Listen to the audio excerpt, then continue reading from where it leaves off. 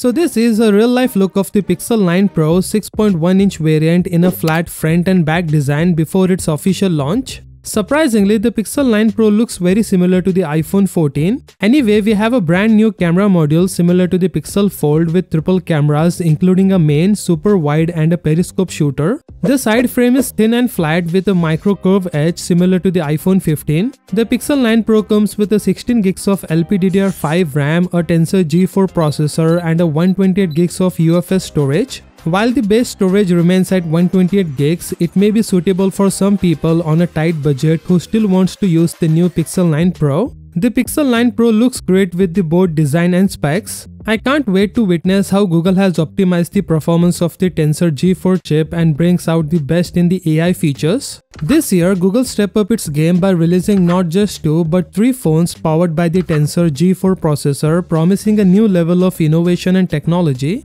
Regarding this, the Pixel 9 with Tensor G4 has just been listed on Geekbench, and shockingly it is based on the Exynos 2400. The best part is the Tensor G4 is going to use a new wafer level packaging which will help with better cooling and heat dissipation. I am saying that the upcoming Tensor G4 will bring a significant increase in power and power efficiency. News has surfaced that the Pixel 9 series will include numerous AI features and adaptive touch setting. This will allow users to adjust the touch sensitivity based on the factors such as environmental conditions, example rain or the presence of a screen protector. I mean, this is a nice feature to look forward to. In terms of design, just like the Pixel 8 Pro, Google is going flat from the front with no bezels on the side or top similar to the iPhone and Samsung S24. The phone is expected to have a high resolution 120Hz refresh rate and a top of the line hardware specs. For those who don't know, the Pixel 8 series just won the Best Smartphone Award at MWC. And I'm sure the Pixel 9 Pro with the Tensor G4 is going to give a tough fight to the Samsung and Apple.